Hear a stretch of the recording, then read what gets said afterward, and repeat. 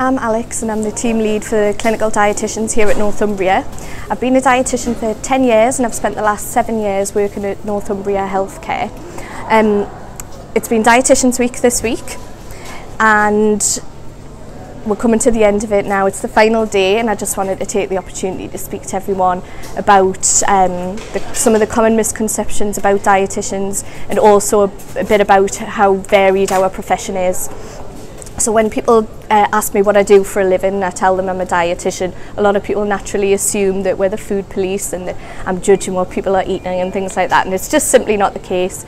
We do understand the need for a treat, and it's all part and parcel of healthy eating habits, to be honest. And off the back of that, people often assume that we all work in weight management as well. And although it's a really important part of dietetics, it is just a small section of it. There's a lot of specialities within dietetics.